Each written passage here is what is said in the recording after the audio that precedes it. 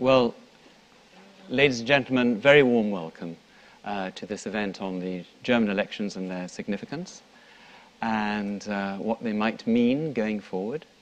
This is an event Chatham House have organised. It's in association with the British-German Association, many of whose members are here. I'm Maurice Fraser. I'm Professor of European Politics at the LSE. The event is being held on the record, just so you know, and it's also being streamed live.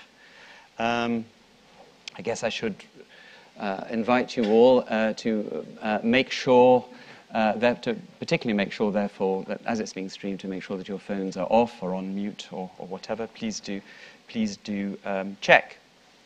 Now, the lineup that Chatham House has assembled with the British-German Association, I think these will be not necessarily all, but I think, no, probably all, extremely familiar names to you. And really, I don't think we could have got a better known group of experts known for their shrewdness, their perceptions, their deep knowledge of German politics, but also painted on a broader canvas, on the European and global canvas. And as you've probably seen, the idea is to try to consider particularly the implications of the German elections for the EU and Europe as a whole. First off, I shall be asking Dr. Constanze Stelzenmüller to share some thoughts with us. She's Senior Transatlantic Fellow at the German Marshall Foundation. She was formerly editor at Die Zeit. She's a governor of the Ditchley Foundation, you name it, an expert on transatlantic relations. In fact, she gave a talk on that very subject a little bit earlier today. Many strings to her bow. I think that's true of all our speakers, actually, today, which was nice. So these Renaissance men and women with particular interest in Germany. Constanze, stop it, Maurice. Constanze, Stop it. Stop it. Okay, all right. So Constanze will kick off, and she'll be followed by Thomas Kielinger, who I'm sure also is known, has almost a household name and face. I don't think it's exactly in the last 30-odd years. The BBC, obviously of Die Zeit, of Die Welt, and originally... Oh, whoa. Sorry, Thomas. Of course, Die Welt. I'm synonymous with Die Welt, formerly with the Rheinische Merkur, I think some moons ago, and really one of the most respected commentators and pundits on German politics, as you all know. And then we will have a British perspective. We will from David Marsh, who is chairman of SCCO International and co-chairman of the Official Monetary and Financial Institutions Forum. He's deputy chairman of the German-British Forum, and he's written many books on the euro and on European financial matters. His most recent being the euro, the battle for the new global currency. So he'll be giving a view from outside, as it were. But without further ado, I would like to invite Constanze to share some thoughts with us. Right. Well, first off, thank you very much for this very generous and over-generous introduction and for the invitation to Chatham House. I'm most impressed by the crowd here. Not all of you look German. What did that mean? Well, there appears to be some interest. That's fascinating. It used to be that we only thought of ourselves as a moral superpower. Now these days, one gets this distinct impression that people actually think we have a role to play. That's slightly unsettling for us. I'm also sort of very happy to be here on the panel with David and with Thomas. Thomas being, I think, the only German who has an even more RP accent than I do, which I'm always deeply impressed by. In my case, it's because I spent my first childhood years here. Maurice has just told me that I'm supposed to be the first speaker. I am not going to regurgitate the daily news at you. I will say what I think is going to happen in the next couple of days, and then speculate a tiny bit about foreign policy, and then hand over to you two. Now, you've all seen the numbers.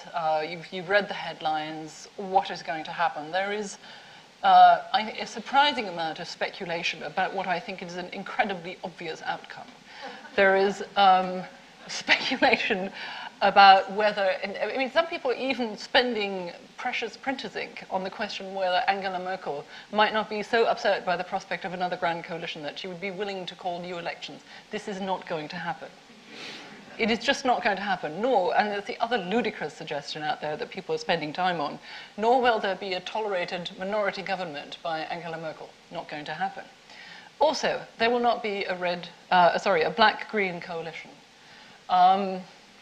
The CSU, now run solely by Horst Seehofer, who amazingly got an absolute majority in the Bavarian elections a week ago, after all having fathered an illegitimate child and done a couple of rather spectacular U-turns on policy issues. Astonishing for most of us, but there you are, and he's got a fair amount of say. So I think as long as the CSU doesn't like the prospect of a coalition with the Greens, and as long as half the Greens would be utterly miserable with that prospect, we're not going to have a black-green coalition. Much as there still are some Greens and quite a lot of Conservatives who would be thrilled by that. But I think it is very, very unlikely. So what we're faced with is the prospect of another grand coalition, which we had 4 years ago. The SPD didn't like it. It ended up in a miserable, in fact, their worst post-war polling ever, 23%. They've landed barely north of that this time.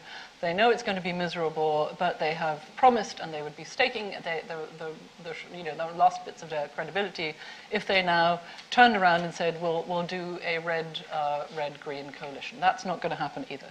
So the SPD has no choice but to face Angela Merkel and another coalition, which is going to be interesting for foreign policy and security policy wonks like me, because the Social Democrats last time around had the foreign ministry. They had a couple other ministries. They're running out of personnel, it has to be said. But that is where we are. We've just been speculating on how long coalition negotiations might take. Last time around, it took nearly 2 months, and it wasn't pretty when we had a grand coalition. Thomas and I were disagreeing on why it needs to be that nasty again. My personal feeling is, we've been there, we've done it, we'll do it again, let's get it over with. But I may not be getting something here. It's also frankly, not quite my expertise. So it is, I think, possible that we would have to wait until November for the formation of a government. The Bundestag will meet for the first time on October 22nd. That we do know. And all the parties are now going to have, and that's the first order of business right now, is for the parties to have so-called kleine Parteitage, party conferences, which will be, which is another name for Night of the Long Knives, where people blame each other and decide, who is out. The Greens have done the the lemming thing, and I think 22 of them announced that they would resign. Only some of them then said they would immediately run again.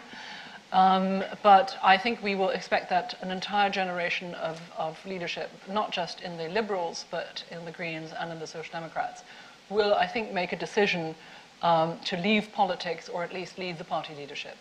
So we don't quite know yet the tableau with which the Bundestag will be put together, and the Bundestag leadership will be put together, and and in particularly who in the end will end up being the small group of people that the Germans would refer to as Ministrabe, available and able to fill a ministerial posting, and particularly not in some of the key postings. So there you are.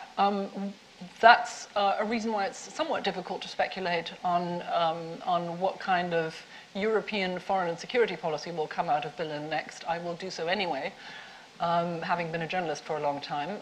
But I think what you're going to see, since the euro crisis is not over, everybody has very kindly held their breaths for the last weeks until we had our election. But I think after this we can expect, bad news out of Greece, bad news out of Italy, bad news out of Spain. None of the metrics there are looking particularly good, even if some of them have improved. And as a result, the government, this next German government, will be spending an awfully, a great amount of time, as before, on managing the crisis, and concomitantly less, as before, on other stuff. That said, I think there will be some shifts, and you've already seen some. Syria, for example. And I'll stop with that because I presume that some of you will have more detailed questions, and I also don't want to take up too much airtime. But on Syria, it was Westerwelle, the outgoing foreign minister, who is a liberal, did say on August 26th in a speech that Germany would support whatever consequences there were. At the time, he was thinking of limited military strikes. That was a message to the rest of the world, particularly to the Europeans and the Americans, that we were not going to be doing another Libya. Good news, I would think. Participating in military operations, particularly limited military operations, was never on the card. We weren't going to be asked to do that. But the appetite for that, of course, is very limited in the rest of the world anyway, and it has to be said with regard to Syria. So my sense is that the Germans will be fully occupied with crisis management. We'll probably get into the weeds on that a little bit, on what that means in terms of policy. I think there will be an outstretched hand to Great Britain in particular. Nobody really wants to see the UK leave the EU at all. But nobody wants to pay, nobody wants to signal from Berlin that we'll pay whatever price. And with that, I'll stop for the vote. Thank you. Thank you very much, Chancellor.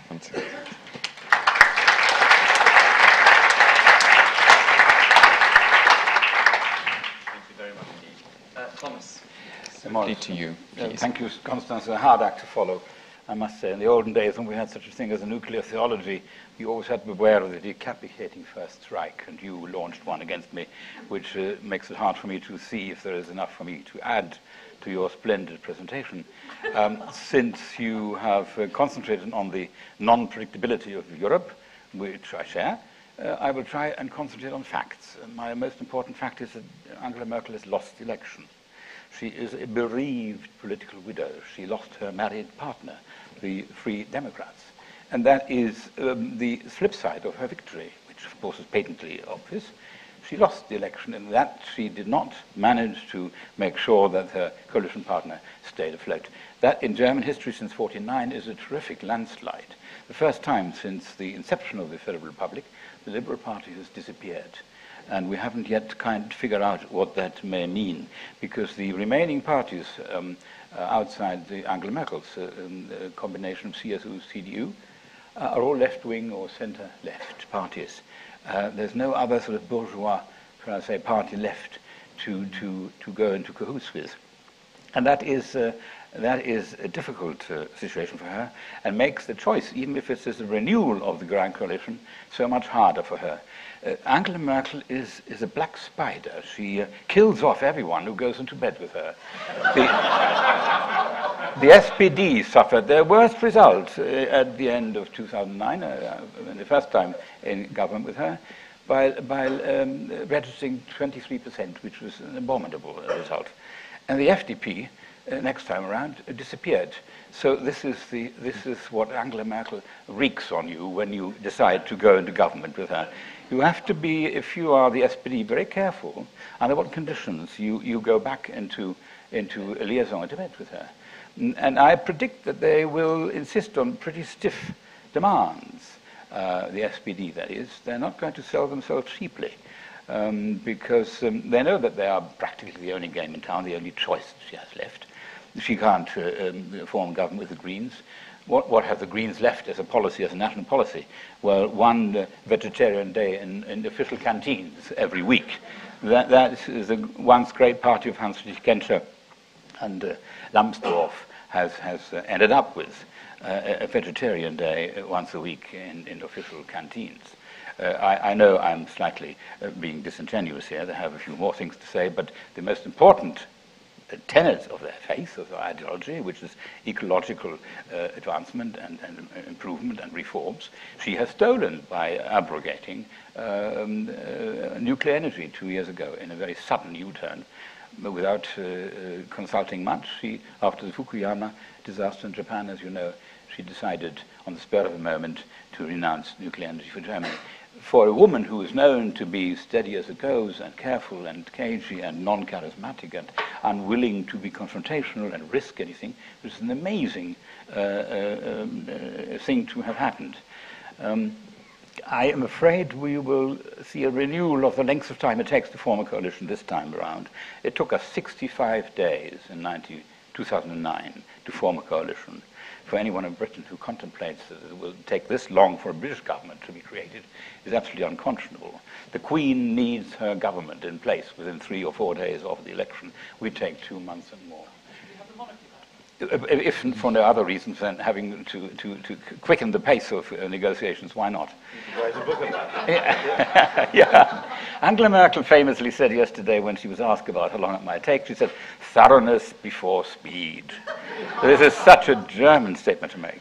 It almost reinforces all the cliches you know about the Germans, the meticulousness and the steady as it go and the glacial pace of reform and business. So during those 2 months, it's very hard to say anything about Europe. We are not the only player to decide that. Other countries will have a say. A lot of water will flow down the Thames and the Spree. So I will be brief and stop here because first of all, it's 2 months. We have to be patient. The SPD, when asked to come forward and present themselves as likely partners, said to the mouth of Mr. Gabriel, well, don't call us before this Friday. They also need their time to think about it. It's been a real landslide event in many ways, the disappearance of that one pivotal party, which was the kingmaker in post-war German history. You could not govern in Germany without the FDP making it possible to create a coalition with you. That's all gone. And if you look at the remaining parties, the three, the SPD, the Linke, and the Green parties, they have a numerical majority. They could combine and defeat Frau Merkel and create Steinbrück as Chancellor of Germany. They would have 5 or 6 points majority, I believe, which of course is out of the question. But it hasn't been unknown in Germany that the losers of election form a coalition to not allow the winner to get away with it. The famous case in '69 when Willy Brandt and Walter Scheel formed the Lib-Lab coalition. I remember very well that night when Richard Nixon sent a congratulatory telegram to Kiesinger, the Chancellor, wishing him well for having won the election. And the following day, it was clear that the losers had combined to defeat the CDU. So there's always a possibility that if this new coalition doesn't quite do its homework, the SPD might contemplate perhaps leaving in mid-term and thinking of other options, which adds to the mix of unpredictability, I'm sorry to say. We like to think of ourselves as such a stable and reliable country. But I think there's a lot of uncertainty around the corner, and we should not underestimate the haggling that is going to now emerge between the two large parties. It's not going to be a repeat of the coalition, grand coalition. It's not very grand anyway when you look at the size of the SPD. But they will exert a price. And there's a paradox, and that's my last thought. At the point of the height of her popularity, at the best result that she scored for her party in 20 more years, she is the most vulnerable to concessions demanded of her from her coalition partner. So stay tuned for some rather fascinating developments. Thank you. Thank you very much.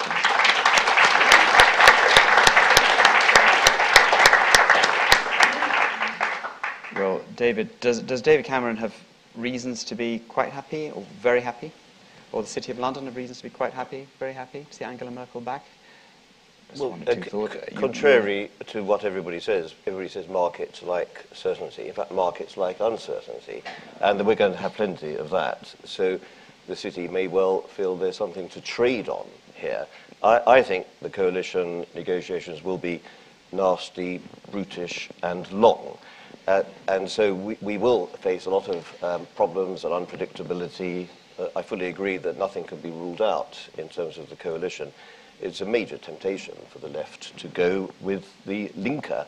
Steinbrück will go off and spend more time with his bank accounts, and the party will move to the left. It's quite likely. And therefore, you may well see several goes at forming a coalition, and you'll see a lot of swirling news coming out of Berlin, a lot of hurried press conferences, a lot of ministerial limousines going in and out, with people winding down their windows, not really be able to say anything very much. And during all this time, the real decisions need to be made in Europe and about Europe, and they will not be made.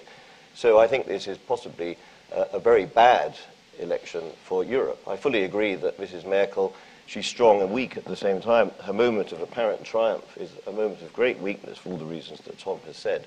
Just one point about the SPD, that they are 16 percentage points behind in the voting.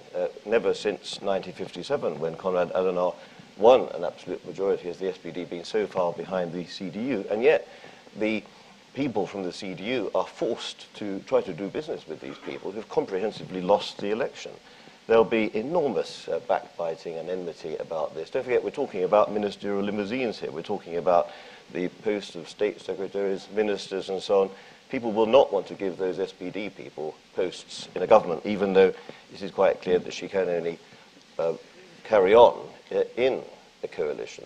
There is, of course, already a grand coalition. As you look at what's going on in Hessen, that is a forerunner of what we might see in Berlin. Mrs. Merkel, she's been such a successful black widow, as Tom has said. She has killed off all the pretenders, and there's nobody left amongst the Ministerpräsidenten, apart from Seehofer, as Constanze said. And so she's lost her power in the Länder. There's a two-thirds majority against her, which makes it very difficult to get any legislation through. I think that her poison has been so venomous that she might end up killing off herself. I mean this seriously. I do think the third term is a time when she could be very vulnerable. I do not buy at all this idea that she could go off in the sunset halfway through when she's done 10 years, she's age 60, do a Tony Blair. There's very, very few people who can manage to actually quit politics at the high point. I think it'll be a fairly position of failure during this third term, and I would like to end on this idea of the euro. The thing is, we haven't actually seen any hard choices probably being made up to now. The German taxpayer has hardly spent any money at all. It's been peanuts. There's been lots of promises, lots of pledges, lots of guarantees. The checks will be called in the next 3 or 4 years, particularly in the case of Greece, where we know that Greece will need not just more credits, but more debt relief, which is going to be incredibly difficult because the European central banks and the other official creditors will be called upon to forego loans in some way, which will cause distress amongst the taxpayers. Now, the whole point about the German election was that it was fought on redistribution. It wasn't fought on Europe. There's a lot of poor people in Germany. We may think they just go around eating their Bratwurst of silver spoons and all with the latest robot cars and everything, but there's a hell of a lot of people who feel that they've lost out in the last 4 or 8 years as a result of the big swing towards exports. A lot of ordinary working class people have had very stagnating incomes, as we all know. And you won't be able to spend that money twice. You won't be able to give it to Greece and also to give it to Gelsenkirchen. In fact, it needs to be spent 3 times. There's a lot of infrastructure that needs to be renewed in West Germany, not so much in East Germany. And in fact, you also need to spend money on debt relief for the impoverished southern countries of Europe, who may be recovering a little bit now, but their debt is still totally unsustainable. And you also need to pay for them to remain in the euro for the next 4 to 6 years. So the really tough questions have not been decided. The SPD do not want to simply be Santa's little helper helping Angela Merkel out. The wounds of the last Grand Coalition have not been cauterized. The blood is still warm. And therefore they will not go down that path again. I think that it's a very good thing in a way for harmonization of Europe, because Germany in the next 4 years may make France, Italy and Spain look like stable countries. Constance, you want to come, please? Are making Berlin sound like, a splatter movie? Weimar. No, a splatter movie. I mean, honestly, No, I'm really, not, this is ludicrous. And I think we should all keep our hats on and our hair on and sort of, take a deep breath and look at some of the positives here. One, we didn't vote an anti-EU party into power. Yeah? Yes, they will go to town on the European elections, but you know what? The EP elections really aren't that important. This is really good news. And some of you would have been most of you would have been extremely upset if they had been voted into power. They probably killed off the Liberals, which I tend to agree is not a good thing. Not that I think we ought to have had a Liberal Party. I'm not sure that with these people, but there you go. The other thing is, David, you've been explaining just how nasty it's going to be with the SPD in the coalition negotiation and within the coalition after the negotiations. Look, we had that for the last 4 years with the Liberals. That is what coalitions are like. My sense is that your own Conservative Liberal government isn't that pretty either. I mean, really, let's, again, let's just tone We're not down the taking part rhetoric in a an little bit. ugly contest, are we, today? I mean, we're not No. talking about the UK. Well, I think we should, actually. And I certainly will, if I feel challenged to do so. And I think there is actually I mean, we should be talking about how the UK and Germany, what relationship they'll have and how they'll be working with each other, if at all, which I think they should be. And finally, all this language, I mean, I will sort of use metaphors with the rest of them, but this, I think if we were talking about a male chancellor, all of us would be saying, God, what a strong man this is. What a successful leader. And he's eliminated all the competitors. There is actually still a competitor left standing. She happens to be a woman, Ursula von der Leyen, who, unlike Merkel, exudes ambition, which is probably her biggest weakness. But the fact of the matter is, much as I personally dislike some of Merkel's decisions and her leadership style, she is an extraordinarily strong politician, and I think we have to diminish her. I think is to not understand the amount of things that she can still do. And while, I mean, obviously we are talking about last term, and last terms rarely end in glory. That is the nature of last terms. But I think the important thing to understand about her is that this is somebody who is profoundly disinterested in her legacy or in the impression that she makes on others. She has ideas, she certainly has strategic goals that she would like to push through. But she is not needy or neurotic in the ways that some German chancellors have been. And we can all think of examples. And She so I hasn't think hired Tom Keelinger to write her biography yet. But we maybe have she one. should. We have one. That can still happen. But what I'm saying is, hold your breaths. I think this could still become interesting and not as unpleasant as has been suggested here. Okay, Tom, very quickly. Yeah, very quickly. I tend to want to stress what David said about the disenfranchised class in Germany, which has been grown, people who are on short-term or mid-term contracts, which are not safe, and about which the remaining left-wing parties will be, go all over the place, reminding Angela Merkel that she has to do something in this regard, which in a funny way will allow her to stay the course, her rigid austerity course in the issue of the euro, because she can't spend her tax money twice. She can't, under the influence and under the demands of the SPD, who will want to make her address the problem of the disenfranchised German population, who are not quite as wealthy as some people seem to think.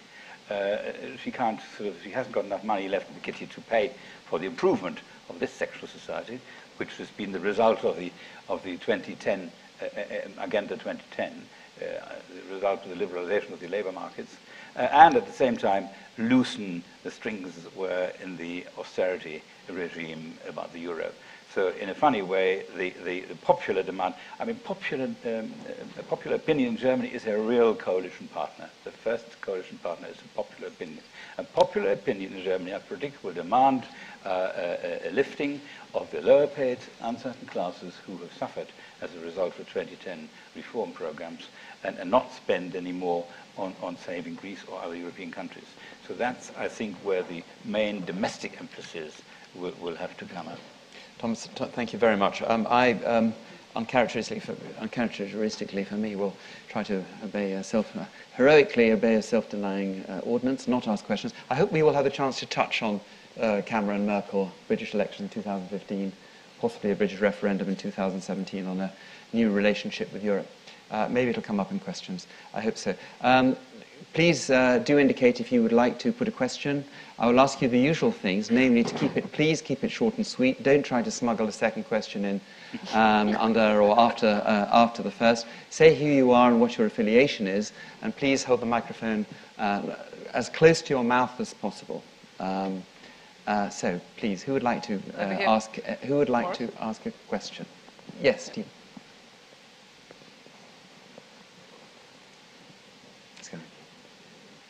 Ron Freeman, member of the Pit Committee of Chatham House.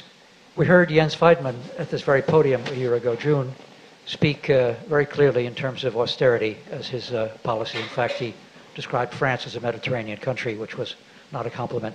As a result of this election, will Mr. Weidmann's influence on Mrs. Merkel be less, and Mario Draghi's be more? Could I answer that question? Please. First of all, I think there will be more inflation in Germany, which will be a good thing, actually, to help even up the balance. I also think there'll be less austerity in Europe, which will also be a good thing to even up the balance. I think Weidmann will continue to have Merkel's ear, and I think he becomes, if you like, more important as a result of Angela Merkel clearly still being a very pivotal figure, unless there is the chance of a red-green coalition, which I think is rather unlikely, but we'll see the spectre being raised from time to time. So I think the Bundesbank will appear to have more than just one vote amongst the 23. I actually think that he and Draghi play a fairly constructive role. He's actually helping to prevent some calls on Mr. Draghi that Draghi doesn't want himself. And there will also be an absolutely a holy alliance between Draghi and Weidmann in trying to resist the official creditor write-offs, because that would damage the whole strategy of the so-called OMT, under which the ECB may start buying government bonds. So in fact, there's going to be more commonality amongst the central bankers than you might think in seeking to stave off the write-off of the Greek debts which are owed to the central banks. The unfortunate thing is that will mean, though, that more money has to be written off by the taxpayers directly, and also by, of course, the private sector hedge funds on the whole, who own some Greek government debt. They've been promised that this will be exonerated. They've got all sorts of clauses written into it, but I think they have to really get some very good lawyers to make sure that those debts do not also suffer from some write-downs. So I think the central banks will once again be in an incredibly interesting and powerful position. Could you just ask why you think that there'll be less austerity in Europe? Is it because you imagine lifting of productivity and growth in Europe, or why would you say that there'll be No, less I think growth will be very weak, and there will be massive pressure on the Germans, which the Germans will give in to relax these constraints. And so that's just inevitable. Otherwise, the system will break up, because the system was brought about, after all, to promote jobs and prosperity and investment. You can have a recession without monetary union. I mean, we British, we can have a recession without monetary union. We're very, very good at producing that kind of thing. The whole point about monetary union is it was supposed to promote jobs and a feeling of well-being, and therefore there will have to be a relaxation of this so-called austerity. Okay, good, thank you. Another question. Yes, the gentleman there. Yeah. Thank you. My name is Gérard Legrand, and I'm a member of Chatham House. I would like to ask Mr. Killinger why he thinks that austerity cannot be softened for both the underclass in Germany and the Mediterranean countries. After all, if sacrifices have to be made for the lumpen, they'll be made by the companies more than by the government. So we talk of two different constituencies in terms of cost for German money. Well, I may have misspoken when it led you to think that I imagine that austerity will stay in place. In fact, I think she will have to loosen the rein on the domestic side and allow for more flexibility by helping some of the disenfranchised classes. She will have to do so because I think the SPD will demand this as a condition for entering into government. That's where I think a loosening of the austerity will take place. I also agree with David that at the same time something will have to give in Europe. How eventually she will configure this and sell it to the population without making them fearful that too much money will be drained off the German coffers, I don't know. And the danger of inflation, of course, as David said. It may be good for writing the balance, but Germans will forever be fearful of another round of inflation, even with only 1 or 2 more points, as you know, which is a national sort of collective nightmare. No, but that is absurd, isn't it? It is I mean, absurd. A little bit of inflation does actually oil the wheels of the economy, doesn't it? Well, as Helmut Schmidt famously said some 30 years ago, I'd rather have 2 points more inflation than 2 points more unemployment. So that might be the way it'll go. So you will have to risk a certain amelioration and risk inflation going up somewhat. But something will have to give, and the SPD will demand that, both on the European level and the domestic level. Okay. Thank you. I think there's going to be quite a lot of questions. Yes, right at the back. Hi, yes. I have two tweets that have come in from members watching the live stream. The first is from Christopher Malaby, who was UK ambassador in Germany in 1988 to 1992. Can the panel predict confidently who would lead the SPD in a grand coalition, and what their views are on Europe? Can you comment on that, please? Also, Tristan Asprey has asked, what policy directions does the panel expect the government to take in the area of rising energy prices and the ongoing energy transformation? Thank you. Questions befitting a former ambassador, I would say. Could I have a stab at the SPD? Yeah. It's going to be like a Jean-Paul Sartre play, because the SPD will be in opposition to any government at the same time, and so it will be very, very schizophrenic. I think they will want to do more good things in Europe. They will want to raise spending for the impoverished, debt-ridden South.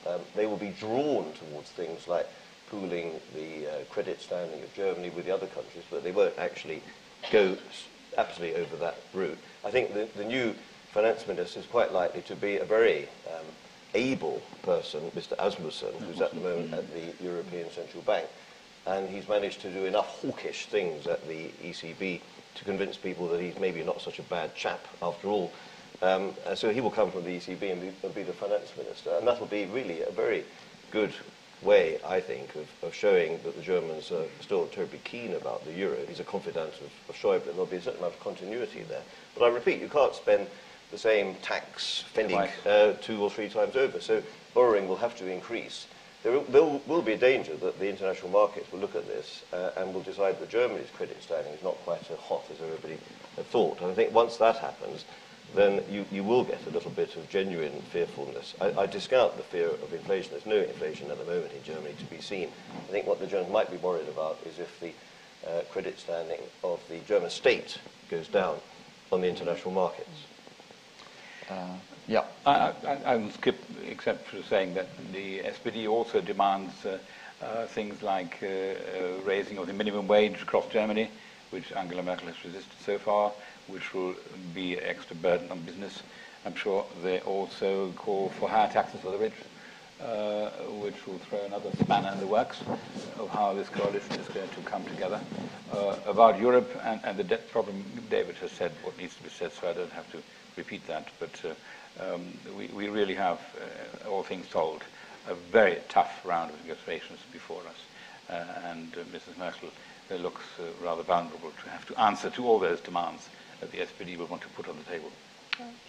I can't really speak with confidence about about energy policy, so I will eschew that. But I'm also frankly not confident about who will be the SPD leadership heading into the negotiations, because Steinbrück has made it very clear that he does not intend to play a part in a government. His red lines there have been so strong that I cannot imagine that anybody would lead coalition negotiations who wouldn't consider himself a potential minister. I mean, maybe I'm missing some historical fact here, but I find that hard to imagine. Gabriel, of course, is damaged by this result, and Gabriel is also damaged by the amount of infighting that went on between him and Steinbrück. I mean, they're all damaged, frankly, which makes it difficult. And then there's Steinmeier, who presumably thinks of himself as a potential foreign minister, although I think with some mental reservations, but who I think was far happier as opposition leader, the SPD party leader in the Bundestag, I think, than in the ministry. So this is still a very open field. We'll have to wait for the party conference and then see what happens. I think one thing, if I may, one really positive thing, and I'm a great admirer of Steinbrück, would be that if they could tempt him to be in the government and give him a kind of super ministry, combine the Wirtschaftsministerium and the finance ministry. It's regrettable. That might be the one thing that could get him to stay. I think he's a great loss to German politics. He's very sharp, and he did a very good television debate. He's obviously a bit too quick-witted for his own self. And bad judgment sometimes. on photographs, wouldn't you think? Yes, that too. But maybe if you have somebody like you advising him, Constance, here, you know, he'll have good judgment on everything. One thing to add about the foreign ministry and the portfolio, right. where it will go and who will be foreign minister, that's one of the positive results of the elections. I think German foreign minister no longer cuts much ice with anyone, starting with Germany or beyond. The foreign policy decisions are all anchored at the Chancellor's office, and the foreign minister will have to do the bidding of what the Chancellor says. Can I disagree with that partially? It's true, of course, that every chancellor in German history has sort of sucked at the key foreign policy issues and pulled them over to the chancellery. But what people, I think, tend to take less notice of is that the chancellery has a very, very small own chancellery staff, and that they pull people over from the other ministries to work in the chancellery on issues whose loyalties then do not of necessity lie with the chancellery. Obviously, it inflates their sense of self-importance. But they do very much have tribal loyalties with the foreign ministries if that's where they come from, because they know they'll be going back there. It's one thing. The other thing is that the Germans, while they're pretty bad on overall strategy and the vision thing and all that, they're very good on the tactical and operative stuff. And for that, you need staff, and you need expert staff. Again, the chancellery is too small for that. And so all those bits continue to reside in the foreign ministry, are made there and are shaped there by some people who know exactly what they're doing and won't take directions from the chancellery on the detailed stuff, which is important. Does anyone want, literally a 1 minute stab at Sir Christopher Malaby's question on energy policy, and whether it's sustainable? No good at that. No, okay. Prices will go up. Price will go up. It's a question mark what price you pay for abrogating nuclear energy. That was not thought through. It wasn't costed. It was just decided upon overnight. And to hell with the consequences. Yeah. Now you can say, under the pressure of having to come up with alternative energies at affordable prices, that will accelerate the process of finding solutions. You can only hope for the best, but it's hope against hope in many areas, and I can agree with David. Prices will go up, and that's another burden on the treasury and on people's pockets in Germany. Well, we've got about a quarter of an hour, so we're going to have one or two more questions. Yes, the lady there. The lady just there. Me? Jill Hamilton, member Chatham House. Will Mrs. Merkel continue her unconditional support of Israel? I think the short answer is yes. Yeah. I mean, look, on Israel, Merkel has famously been sort of extremely unconditional in the way she phrases her support. I think that has helped her be quite tough and quite direct to Israeli leaders in private. But one of the measures of her effectiveness is that stuff remains behind closed doors. But I don't think, Israeli embassy and Israeli leaders read German opinion polls. They know that certain aspects of Israeli policy, and first and foremost the settlements, are deeply unpopular in Germany. And that this is a chancellor who is acutely, exquisitely sensitive to public opinion. Yeah? So it is one thing to say that the support of Israel is deutsche Staatsräson, which I happen to agree with for all sorts of reasons, and another thing entirely to disagree with specific policy issues, or perhaps not be entirely enamored of certain Israeli leaders, and think their pronouncements less than useful on some occasions. In which case, I think Merkel would speak her mind. I'm pretty sure she will and does, and she's quite good at that. But she does do behind closed doors. Precisely, which is, I think, professional and effective of her, rather than pontificating, in front of a microphone. There you go. So. Anyone else? What I'm going to do now is cluster some questions, take them in groups of three. Sir Michael Arthur, the gentleman there whose persistence must surely be rewarded, and the lady behind. In the maroon top, yes. So over here, yes. Well, it doesn't matter what order. Yes, go on. Thank you very much. I was just going to ask a follow-up to Christopher's question, actually. I think you're all three of you missing the point. Is it conceivable that now she no longer has to start negotiating to agree, putting it beyond that she could, being the pragmatist that she is, and the sensible scientist that she could do a double bit on energy policy and actually come back from the big change we're getting to? Thank you. Yes, the gentleman there and the lady behind. Yes, Carl Wright. I work for the Commonwealth, so I'd like to lob in a sort of slightly more international question. given the sort of terrible events in Nairobi in the last few days, which have refocused attention, I think, on global terrorism and failed states, and I would argue development policy, how far is of Entwicklungspolitik, of development policy, on the radar at all in Germany, given the election was rather domestic? Frau Merkel talked about dichte Fenster, having closed windows and so on, and indeed there's a resistance to bailing out the European states. How far is it going to be a global leadership in line with Merkel's political position in the world? Yes. Hello, Priska Metz, Chatham House member. I want to ask why you are so pessimistic about the prospects of a coalition with the Greens. Because I think there are some points in favor, like, for example, the CDU and the Greens together could make a very good job on Energiewende. And I'm not sure if I understood the question that he was asking, but maybe it goes in the same direction. And then I think also, the Greens recently, they have kind of acknowledged that one of the reasons why they lost so many points in the election is also because maybe they placed themselves a little bit too far on the left. So this would be another point. And then the third point, as you all said, we all agree that for the SPD it would be very bad for the long-term prospects to enter in this coalition. So in a way, like, I personally do see some potential for a coalition with the Greens. I would just like to get your opinion on that, why you think it's not very probable. Could I make a point about the Greens? We did think up until about a year ago that they had moved much more to the centre in terms of their economic policies, and I thought that was a wholly positive thing. Yeah, they seem to have shifted back now to the left, and I don't think that is a very good basis for going into coalition with the CDU and the CSU. However, we don't really know what the new shape of the leadership will be. So I think it'll be one of the permutations that we do see on the table.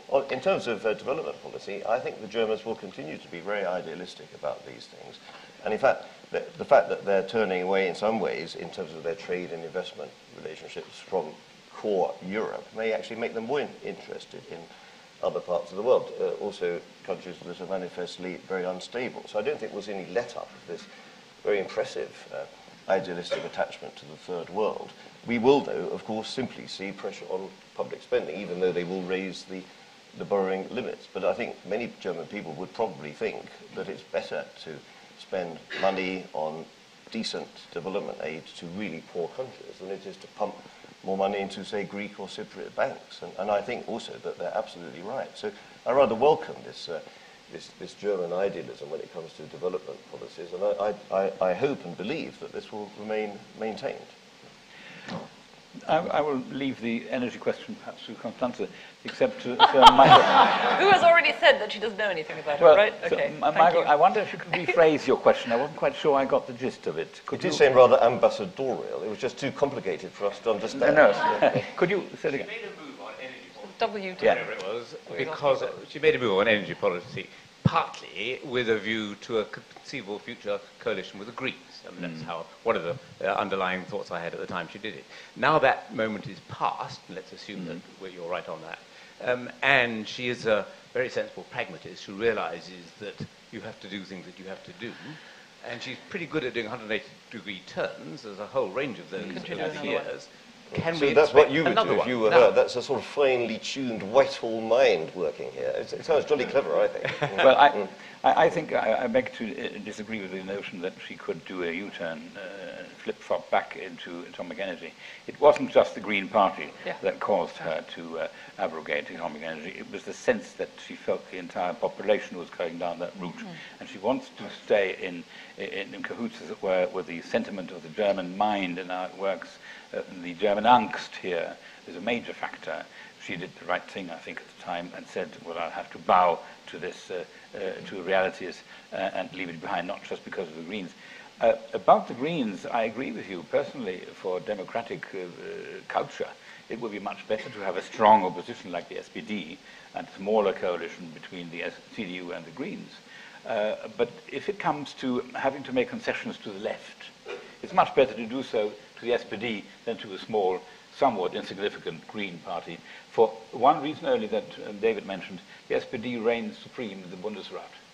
And they have, if Angela Merkel went into government with the Greens, they could continue an obstructionist policy in the Bundesrat. So it's much better for her to buy off, as it were, the SPD and create a coalition program, which makes it so much harder for the Bundesrat majority SPD to stand in the way and throw a spanner. Well, also, if I may just add one sentence before Constanze on that, the fact that the Linke have now become the third force in the parliament, I think people will not be able to treat them as pariahs any longer. To use your word, Tom, doesn't sound very democratic. So I would have thought that all these different calculations, as the coalition nights wear on, and they will wear on, will now become on the table. Okay, a couple of very quick points. One shouldn't treat Die Linke as pariahs anyway, except maybe the fossilized West German communists, really, who just, I mean, just keep proving that they haven't learned a thing.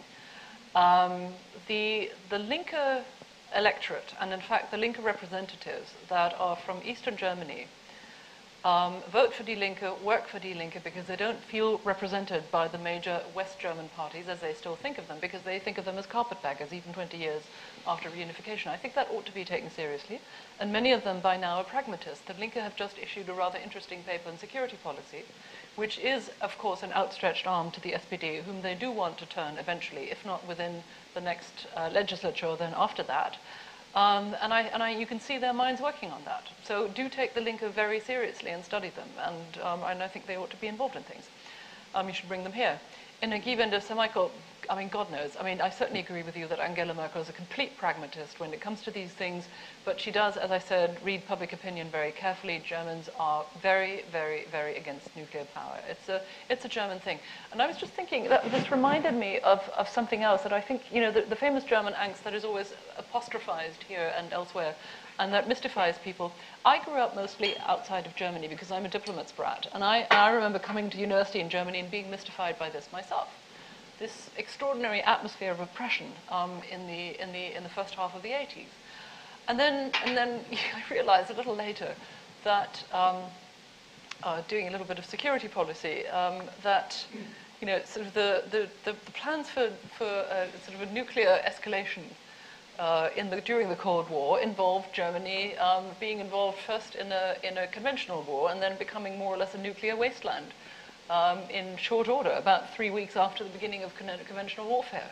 I think that really did prey on people's minds extraordinarily, and it has a great deal to do with people's fears of environmental degradation, of uncertainty, and so on. This does matter, and it's deeply ingrained in the same way that an earlier generation's fear of inflation was ingrained, and as was mentioned here earlier.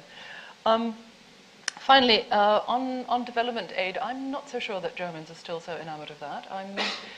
The liberal development aid minister, Niebel, was quite successful at redesigning the development aid ministry, and I'm not quite sure where that's heading. I would, quite frankly, like to see some of that combined with a stronger attention paid to security, particularly in Europe's periphery. And finally, on the Greens, I think it's entirely right to say that Angela Merkel would be extremely unwise to form a coalition with the Greens, because then she would lose the Bundestag. She would be faced with sustained opposition in the Bundestag. 77% of all German laws need the consent of the Bundesrat. I'm sorry, I meant Bundesrat. 77%. That would mean obstructionism all the way from here to 2017. If she doesn't want that, she forms a coalition with the SPD. That said, I think there will be a lot of long knives pulled out in the Green Party. I texted a Green politician after the election, said, so what happens now? And he said, I think the carnivores will eat the vegetarians. So thank you. We'll see what happens. There are some carnivores, even in the Green Party. I'll try to make time, with Chatham House's permission, for one more round. We're getting to 7, but of three questions. As I said before, please keep it short and sweet. Gentleman at the back, there's a lady there, yes, you, and the gentleman here, and I think that'll be it. So. Yes, thank you. My name is Peter Ziganek. I'm a member of the BGA. Just on the one positive aspect that you mentioned is on the outcome is that there's no anti-European party in the parliament. Would you expect the AfD to grow stronger over the next 4 years, or would you see it as a one-off effect? That's one. Yes, then the lady. Yes, that's right. Thank you. Thank you. Irina von Wies, I'm also a member of the BGA. I wanted to relieve Maurice of his personal angst that the question he's been waiting for would not be asked. So here it is. What does the shifting landscape in Berlin mean for British-German relations and notably for the anticipated referendum on European membership? Thank you. Thank you for that. I've never met you before, so not. Yes, I don't think this is some cronyism taking place here. But it's a question I think needs to be put. Yes, and the gentleman here will be our last questioner. Thank you very much. Thank you very much, Jun Arima from JETRO. Sorry, again, the question about energy policy. Can you say where you're from? Jun Arima from JETRO, Japan External Trade Organization. Oh, I see. Another question about energy policy. I fully understand the German people's allergy towards nuclear, but at the same time, German people are suffering from higher energy prices, as you said. So with that nuclear, how Chancellor Merkel or new coalition government can reduce the energy prices, a more dependence on, say, fossil energy like a coal or something, or lignite? Thank you. Well, I'll be brief about energy. I mean, it's what was Churchill once said about the Soviet Union, a riddle inside an enigma wrapped in a mystery. This is what I say about German energy policy and the question of reducing price levels. It is to me a riddle inside an enigma wrapped in a mystery, how she will solve that conundrum. About the AfD, I believe there is something like the List der Vernunft, as Hegel used to call it, in certain election results.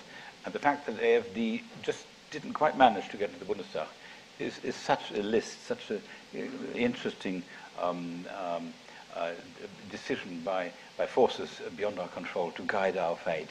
There is enough sense of worry in the land, but not so much as to allow another party to clobber the government on the issue of the euro. Yes, Germans are still not quite convinced that this currency is here to stay. At the same time, they've become used to it. They conceive the notion that overnight it will disappear with greater dread than continuing with it. It's rather like Hamlet's famous monologue in the first act. You know, the fear of something after death will restrain us all. And so forth. This is exactly the sentiment in Germany. Yes, they don't quite like the euro enough, not as much as they used to like the Deutschmark, but to think that it might disappear will throw up all sorts of uncertainties which they fear even more. About German-British relations, they will be amicable, and it'll be up to both Cameron and Merkel to see if they can work in a fashion which ensures, as Constance has said, that Britain will remain in the EU and not cut her nose to spite her face. We are very Anglophile in Germany, and the notion that we could do without Britain as a EU member is quite anathema. I remind you of what Chancellor Adenauer once said in 1953 when we were discussing the European Defence Community high on the agenda, which was finally shot down by the Assemblée in Paris. And he talked to the top echelon of his party in early 1953 and said, we need Britain on board so that we're not left alone with a more or less hysterical French. This is Adenauer. I mean, they used to speak quite, openly. No offense to any French didn't mince their words in 1953, as they do now. So I think there is a sense that we need to work together. But it's up to the British Prime Minister to see, well, for one thing, we don't even know whether Cameron will still be on board, still be at the helm in 2017. That's another big if, much larger than some of the ifs that we've discussed today in Germany. But when the chips are down, they will both try and work out a formula. It goes down well in Britain to think that they have a friend in Germany with whom they can do business. And equally in Germany, they're very happy with a closer relation to Britain, never mind the problems that she throws up. In terms of soft power, Britain is the most influential country in Germany. If you want to bring about a collapse of German news industry, you only have to threaten with withholding British news from German news channels, be it printed or radio or whatever, and the whole entertainment industry would collapse. I know of which I speak because I'm constantly... Yeah, Downton Abbey, it's just one, but little things. Every day they come to me with requests for stories from Britain. The other way around, very little from Germany makes it into the front page news here in this country. So I don't think we will want to let go of Britain. And I predict a formula to emerge. I don't know how it will be, but for the two countries to forge a common course, to not let Britain leave the EU Any others? Right. Any of the very three last briefly, questions? I think the AfD will be, the alternative for Germany, will be strengthened by the fact that they're not in government. For the simple reason that historical experience in Germany shows whenever an extreme party, and they are in some ways an extreme party, gets voted into power in Germany on the regional level, it then proceeds to shoot itself in the foot comprehensively for one legislature, and then is voted out of power because it's proved incompetent. The AfD, I think, is made of sterner stuff, and it will continue to exert a sort of an außerparlamentarische Opposition, an extra-parliamentary opposition role. And I think that will be interesting and not unimportant, so something to watch. UK, Germany, yeah, I agree with all that's been said, but, you know, I think, frankly, the Anglophilia in Germany is not what it was when I was a child. That sort of cultural sort of affection, I mean, you know, yes, you've got tons of people watching Downton Abbey, but does that translate into Europe policy? No. And I was at a dinner about a year ago where you had a senior German policymaker talk to a group of senior Brits about what she thought was going to happen to Europe policy. And what the price that Germany was willing to pay. And frankly, I think some of the Brits were startled by the sternness of the discourse that they. It was not your usual dinner speech stuff. And I think that this was serious, credible, and pretty fierce. So while I think there will be some sort of deal, and frankly, on Europe policy, the Chancellor has already said there will be as much integration as, at least from a Berlin point of view, as is necessary to make Europe functioning. And otherwise, we're looking towards repatriation of some European competences to the national level. In that sense, there is already policy agreement.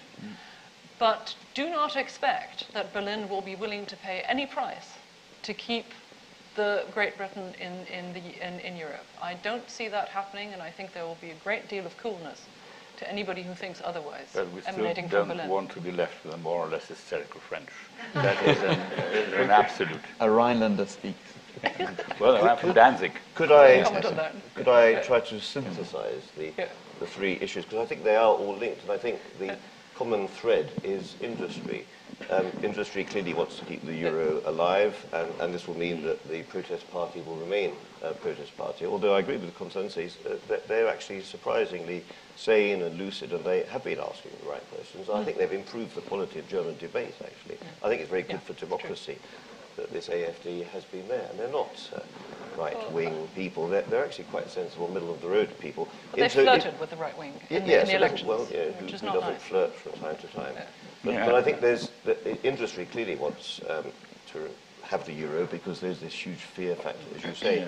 I remember meeting Laurent Fabius, who's now the foreign minister, and he was saying about 3 years ago in France that were the mark to come back, it'll be a doppelmark. It will be 100% higher than the present euro. I think he was exaggerating a little bit, but clearly there would be a huge appreciation, and the German industrialists don't like that.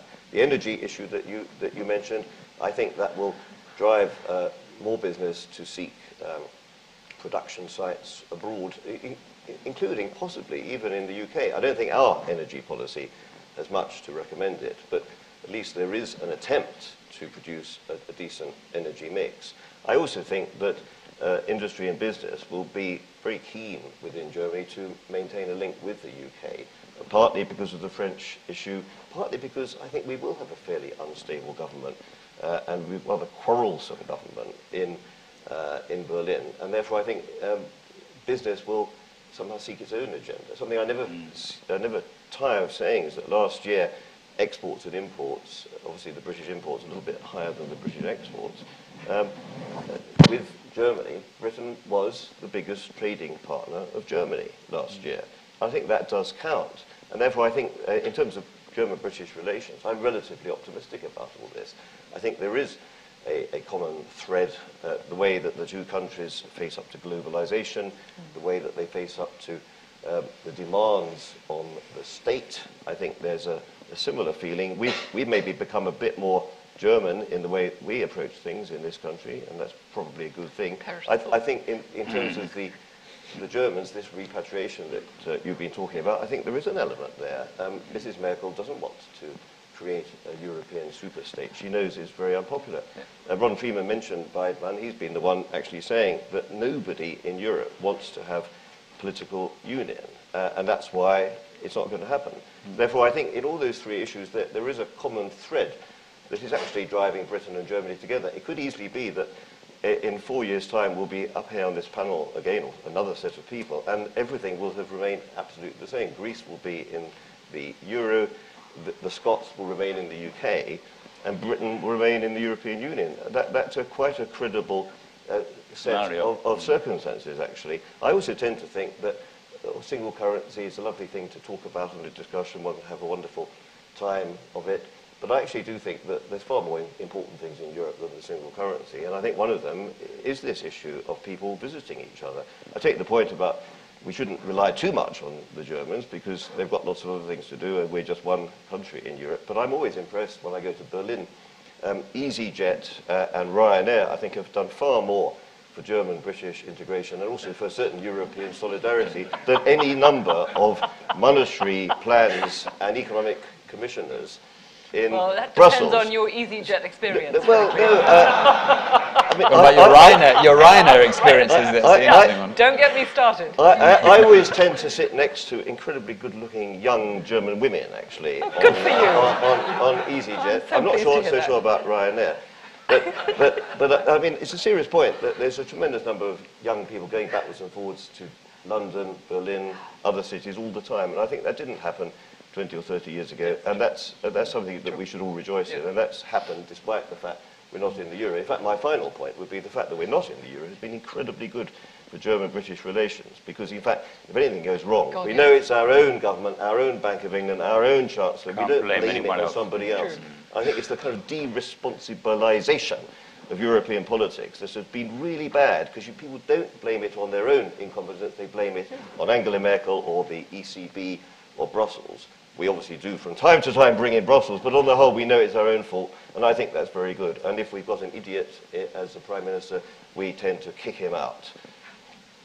Well, final word. Very good. Just to before we thank our excellent speakers, just to remind you that there's a reception, a drinks reception on the ground floor, and everybody's very cordially invited to that. But it only remains for us collectively, I hope, to thank our excellent speakers. And I think we've had a very fruitful, very rich, 70-odd minutes, longer than expected. And we could have gone on for a long time. Sadly, there isn't time, but thank you again. And I think we've had a very rewarding discussion. Thank you.